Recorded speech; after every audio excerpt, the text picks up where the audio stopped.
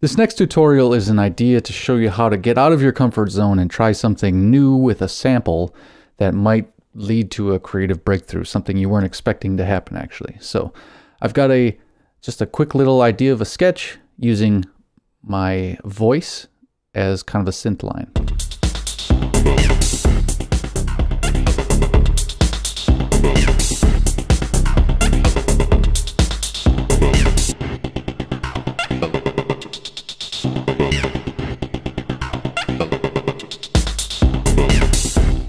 So kind of a cool, interesting thing. I would have never come up with this had I used a normal synth or anything like that. So what we've done here is I've just copied this same sample, which is this wonderful sounding audio file. Hello, this is Matt Cellitti.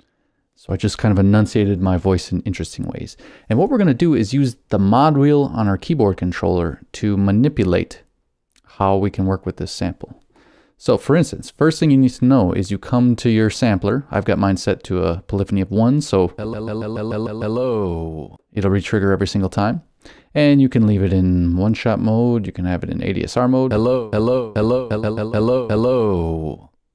or whatever you like. But what you need to do is come to the end here, the last page, which is often forgotten about, it's so far away. And we're going to set this to mod wheel destination, where we have control over the sampler start, cutoff, LFO depth, and panning. So if we go ahead and adjust our start to 100%, now we can come into the sample, hello, and start to manipulate it with the mod wheel. And so once it's loaded up, hello, we can simply use the mod wheel. Hello, this is Matt Cellitti.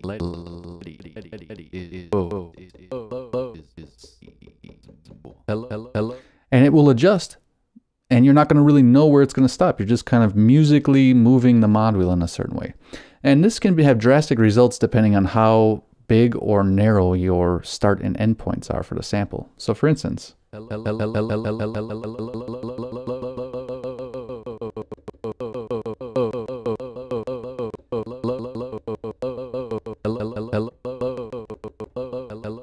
and you can adjust and play with it from there. So let's even just use the whole thing, and let's try to make something cool. Let's mute group A.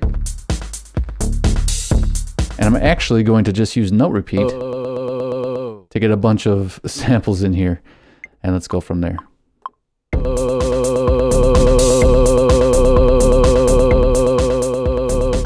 So you would obviously not want to use this. But now we can start adjusting our mod wheel and maybe come up with something cool.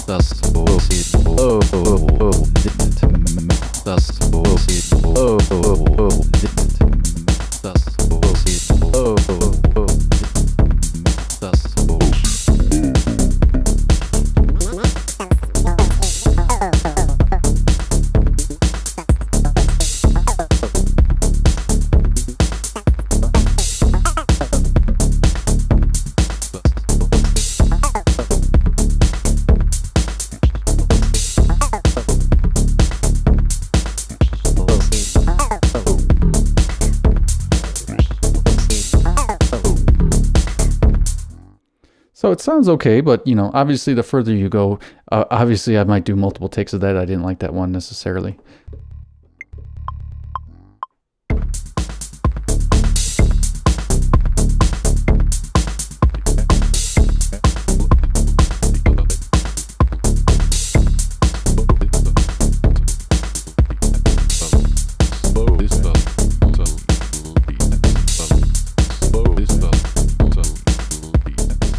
And this actually might start to sound good if you kind of come in and add other effects.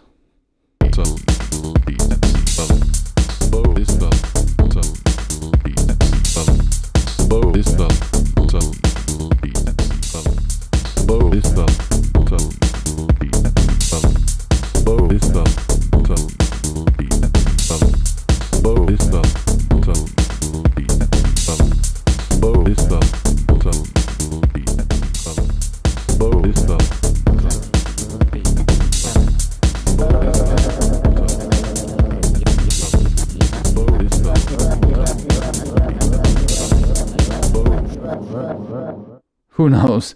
Play around. What I find is I usually have it, I sometimes try with long samples, short samples, and just moving it around is going to give you something, a different perspective on it than just simply, oh, I don't know, going in and adjusting a start and end point with your mouse, where you're visually looking at it too much instead of maybe listening to it. So worth a shot. This was probably not a great example I came up with. I would keep working on it, but you know, the first time I did it with this one, something magical happened for me. So play with it, enjoy, and see what you can come up with.